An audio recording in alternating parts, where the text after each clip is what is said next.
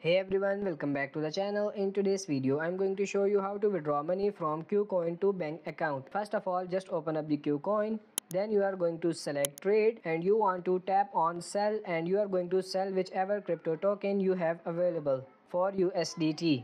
After you have sold a token and gotten some USDT, you are gonna tap on assets in the bottom right hand corner and your USDT will be under trading and you are going to tap on the USDT. Then you are going to tap on transfer, and after you have done that, you will transfer the amount of USDT that plan and send into your bank account. For example, I would tap on all and you will tap on confirm. After you have done that, you are going to select trade again. Then you are going to select fiat at the top right here. Then you will tap on sell. And by the way, if the currency that you are planning to deposit your bank account is USD, you would make it stay right here. But if isn't USD, you would simply tap on the USD sign right there and you can see the different currencies that you can transfer to your bank account. You will simply select that one fits your credit card or your PayPal depending on where you are.